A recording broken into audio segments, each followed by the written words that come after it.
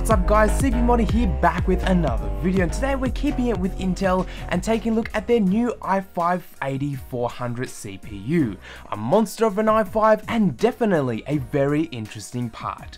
Now if you missed our Intel Core i7 lineup, check it out right here, or should be linked down in that description box. But today we're taking more specifically a look at the Intel Core i5, if I don't drop it and hold it the right way. This is the first i5 ever to feature more than 4 cores and 4 threads on both the desktop and mobile side, with 6 cores and 6 threads available on the desktop side and numerous quad core options available on the ultra low power versions and also to just laptop versions in general. There's definitely a lot to like with the new Intel Core i5 lineup.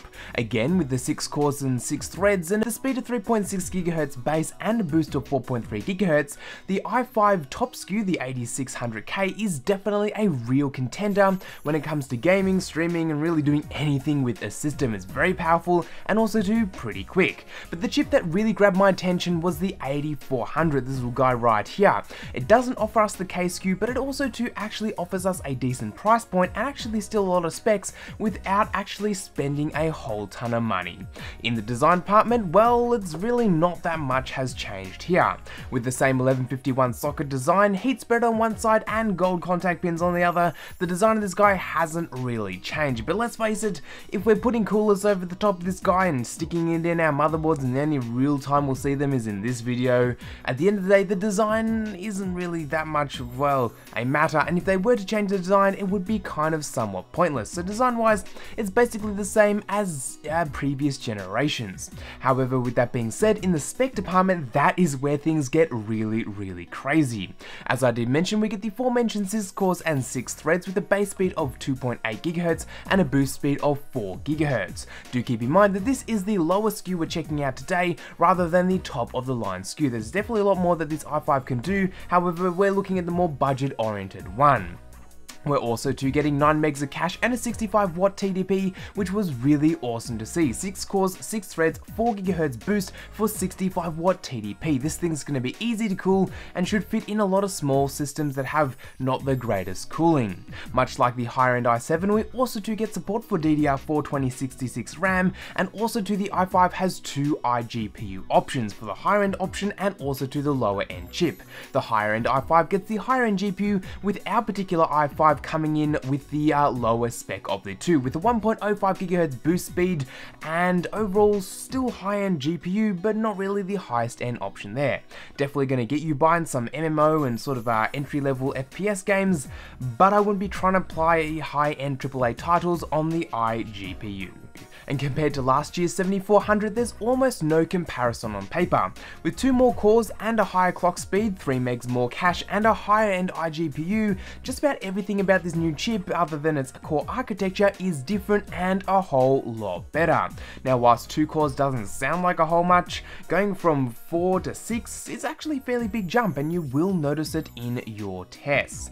Now just like the rest of these chips, we are looking at the 1151 socket and the need for the 300 series chipsets, so do keep in mind that you will need to pick up a new motherboard if you are picking up a new little chip like this guy. Unfortunately, they don't just drop into last gen and work. There is some sort of lock on this guy that won't allow it to work, whether it's just a lock in there for no particular reason, or it's for the fact that they have more cores requiring more power, meaning they need better designed boards. At the end of the day, your guess as to why they need a different chipset is as good as mine, but it will not work with existing 200 or 100 series motherboards. Finally, this is also a refinement of last generation. So unlike previous Intel releases where we had tick-tock kind of setup, where we've had new architecture, refinement, new architecture, refinement, this time round we're getting a refinement of the refinement of last generation architecture. So it's still based on the 14nm process, which is going to be delivering us solid single core performance and very solid IPC. However, it isn't a brand new architecture, so do keep that in mind. But nevertheless, speaking of performance and seeing how well it performs, let's jump into our gaming and also to synthetic tests. And let's go. So in games I paired it up with the GTX 1080 Ti, and I found that actually in GTA 5 it was able to beat beat out the higher end i7. I'm not exactly sure why this actually happened, and in the rest of the games that we tested it wasn't able to beat out anything else, so it might have just been a blip, but every time I ran GTA 5 it seemed to go ahead and actually beat it out. So I'm not exactly sure what this little i5 is doing, but it's doing something right to actually beat out the super high-end competition, which I'm definitely not objecting to. However, the rest of the tests are pretty much of a much. It doesn't beat out the higher end i7s, which we're not all surprised, but it definitely still stands up, and well, actually stands up really well. With synthetics also too reflecting this, where it comes close to the higher end i7s, but it is definitely no 12 thread monster. It still, however, delivers respectable and decent numbers, and I'd have no problems recommending this guy to a lot of people out there. On the plus side, this is the first i5 with more than 4 cores on both the desktop and laptop side. The price of this guy is also too not half that bad for a 6-core chip, and the speeds and performance it delivers is actually not again too bad, and is well really recommended there. Though with that being said, on the downside, our 8400 chip is not the fastest in terms of its base speed, and isn't the fastest in terms of boost speed, and without overclocking you're kind of locked with what you get out of the box, and it would be nice to have that overclocking support. It also too would be nice to have backwards compatibility. Being locked into the 300 series chipset may be fine for some people coming from like 3, 4, even 5 generation old hardware, but if you've already got an 1151 system, it would be nice just to plop in a new CPU and run with higher end components, but unfortunately we can't do that. And then also too, I can't really find that many sort of downsides with this chip. Sure, AMD also too offers some really good value options out there, but for the Intel side, a 6-core chip for less than $300, which we'll touch on in just a moment, is actually really decent. Now, price point and in the market, as I did mention, it actually comes in really well. Price wise, at just $182 US or 170 Australian dollars, it is only about $30 more than last generation, making it sit really well in the market. If you were planning on building a low-end i5 with a 400 SKU CPU, I definitely would have to say hold off and actually grab this guy, spend that $30 extra. You're getting a few more cores and definitely a lot better performance than last generation. I really do like it, and I'd have to say that the 8400 is probably going to be my go-to part if I have to build out an Intel based CPU system. So then I guess that then leads us to who exactly is this for, and I'd have to say again, just about anyone. Thanks to its low price tag, it's not going to be ruling out a whole lot of people like the high-end i7s and i9s are, and it's actually doing a really good job in the gaming market, the synthetics department, and also to overall compute tasks. So whether you're trying to edit 4K video or you're just going to be going ahead and playing some video games, it should be able to stand up to just about any task. Again, thanks to their multi-cores, it'll be great in 3D renders, again 4K video, but also thanks to its 4 GHz boost when it comes to gaming, you should be really going well here. So I have to say, if you want an Intel chip that can do just about everything, i5 is pretty hard to go past now. Where the i5 was always great for just gaming, if you wanted to do anything more heavy you'd step up to an i7, I definitely have to say this year the i5 is really biting into some of the i7's lineup, and coming in at under $300, again it's really not that bad, and if you are into making YouTube videos, this would also be a great YouTube style CPU, being able to edit up all your videos. If you're into the gaming section as well, you could play your games, edit videos all on one system and not have to break the bank.